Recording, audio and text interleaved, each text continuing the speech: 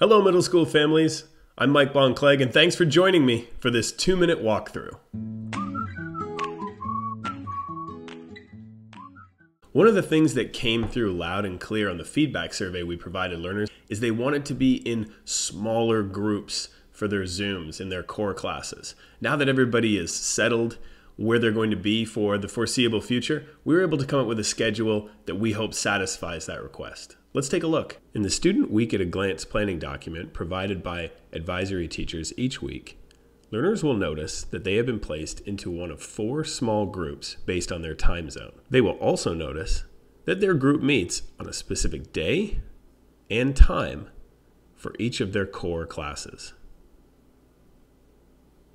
Below these groupings, they will also see a Zoom meeting overview containing all the Zoom meetings for advisory, core classes, and specialist classes, including links to those Zooms.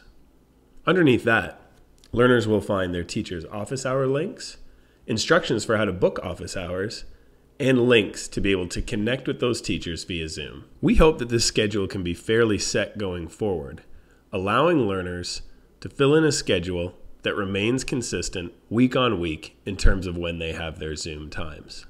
Learners should continue to complete the Week at a Glance planner and submit it to their advisory teacher on Mondays for feedback.